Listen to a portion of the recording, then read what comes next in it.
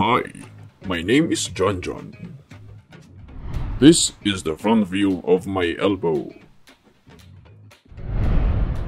My elbow is formed by connecting three bones, namely the humerus, the radius, and the ulna.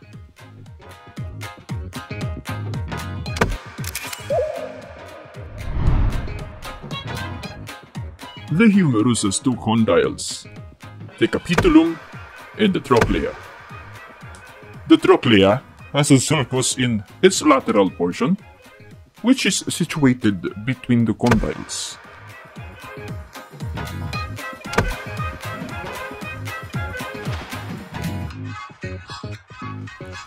In lateral view, this tricondylar portion is seen as concentric with each other.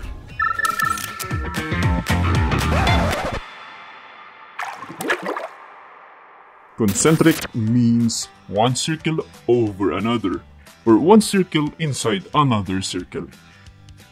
In lateral view of the elbow, this is the best evaluation criteria that you must see to say that your X-ray is in a true lateral.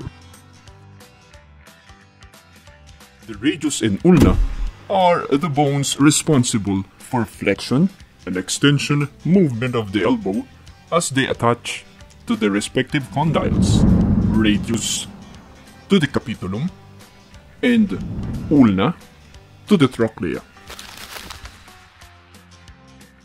Lastly, what I want to show you are the fossae of the distal humerus. There is one in the front named coronoid fossa and one at the back named olecranon fossa. These two fossae, they serve as the resting place for the fat pads. Anterior fat pads to the coronoid fossa and posterior fat pads to the olecranon fossa. In lateral view, it's normal to see the anterior fat pads a little bit because of the shallow radial fossa.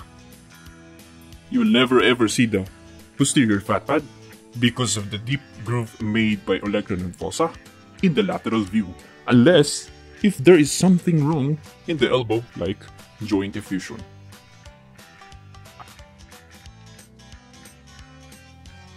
Well, if you don't have any questions, I guess that's it for today.